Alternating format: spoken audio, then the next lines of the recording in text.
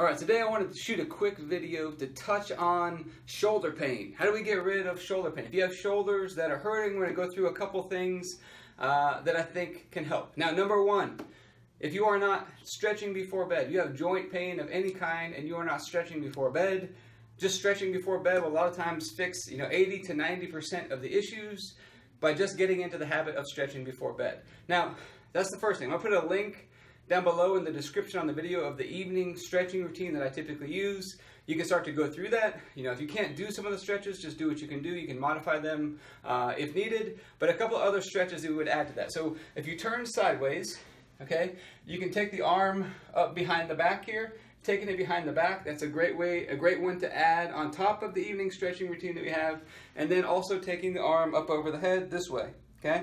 So those two stretches, taking the arm up behind the back, taking it up overhead this way, adding those to the evening stretching routine, and then I want you to apply what I call touch points. When you go through the stretching, okay, super simple way to increase the results you get from your stretching, and it's really, really effective. So you can apply touch points when you're going through your stretching. You can also apply it during your workouts. Whenever you're working out, you can apply the touch points like I'm going to show you. Tremendous benefits from applying the touch points. How do you do it?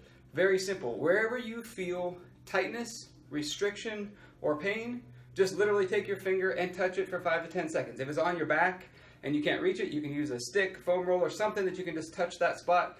Why does it work? Your body works like a touch screen on a phone. A lot of times we think we have to apply a lot of pressure to get results with touch points and things like that, but it's simply not the case. Why does it work that way? You have fascia. It's like the webbing on meat. If you picture the webbing around meat, you have that wraps all around your body, and it's right underneath your skin. And so when we touch just very lightly over the areas that are painful or restricted, sometimes you feel like little knots or beads right underneath the skin.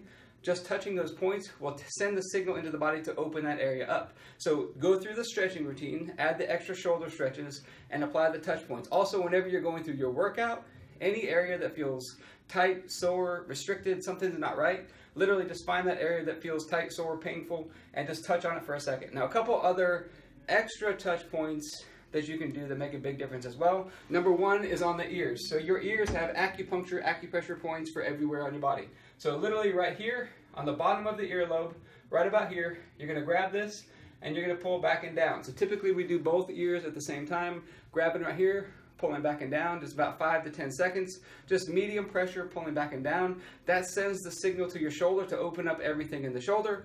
And then the next one, right where your jaw comes together, right here, you can do taps, right? So if you open your jaw, just open it up a couple times, open, right where your jaw comes together right here. Just tap, just nice and light, about 10 taps.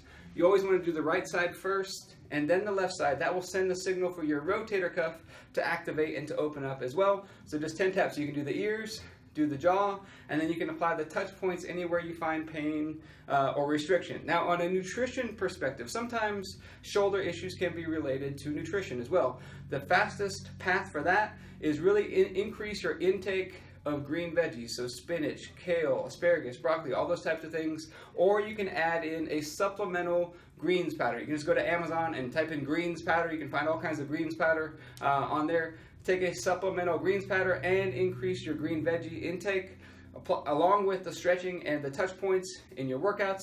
Just adding those steps in there alone should make a tremendous difference for your shoulder health.